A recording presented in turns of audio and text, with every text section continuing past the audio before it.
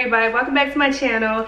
Tonight we are having movie night and I just wanted to bring you along and show you how I created this fun space for our family. My children have been wanting to see Peter Rabbit at the theaters for some time now and I just haven't had it in me to go to the movies yet. I'm bringing movie night home. It took a little bit of preparation, but in the end it's all worth it, and just making these memories with my kids.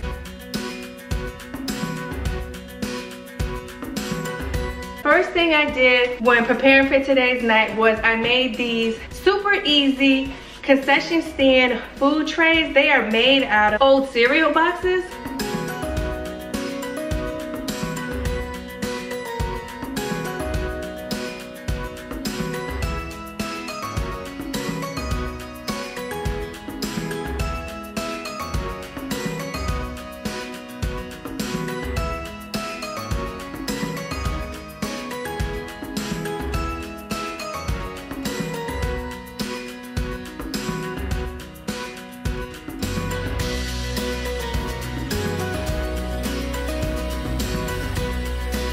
And I just cut out a placement for our cup, for our popcorn, and for our pizza. So we held out on dinner tonight. So our dinner is gonna be pizza from one of our favorite pizza shops, and I ended up baking some chicken wings. So we are gonna have a double cinema tonight. The first movie, we are gonna enjoy pizza and wings, and then for our second movie, that is when we're gonna have sweet treats. That's when we're gonna have all the dessert. So I ended up putting us together a family snack board with just all the movie theater favorites that I could think of. I just stopped by a local Dollar Tree and just stopped into their candy section, and I just grabbed a bunch of things, and I'm gonna just put together on this little graze board so we can add them into our popcorn to make it a little bit sweet and salty, or we can just pick and choose what we want off of this board as well. Candies and sweet treats, pretzels and chocolate, all those movie theater snacks that you have, I put that on our snack board. I thought it would be fun to have some watermelon lemonade. I have been having plenty of watermelons coming in from the garden. We haven't been able to eat them all, so I've been making different beverages and different things with it. I thought it would be fun to have watermelon lemonade as our movie drink, so I just prepared them in some mason jars. I did a mixture of regular lemonade, and then I added in some of the watermelon lemonade, and I threw in some fresh fruit, added some fresh lemon and some fresh watermelon chunks to it, and a sprig of mint. Then I just topped them with our mason jar tops, and then we'll be able to have those with the lids and the straws.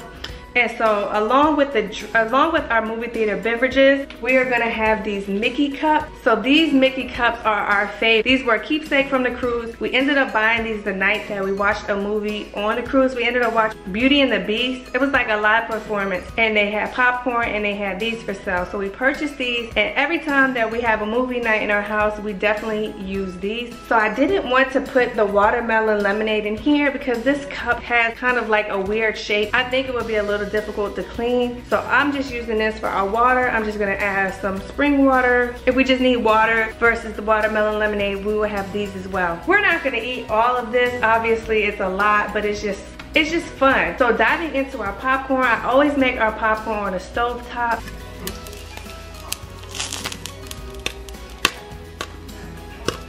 It's so easy to do. I just prefer to do it that way. I just top it with salt, and then we'll be able to just add it into our little individual popcorn boxes. After I did the popcorn, I ended up just getting the nacho dish together. So I'm gonna heat up the cheese for just a few seconds prior to us eating it. Just use our meal prep glass containers and just added some queso to it and threw a couple Tostitos in there.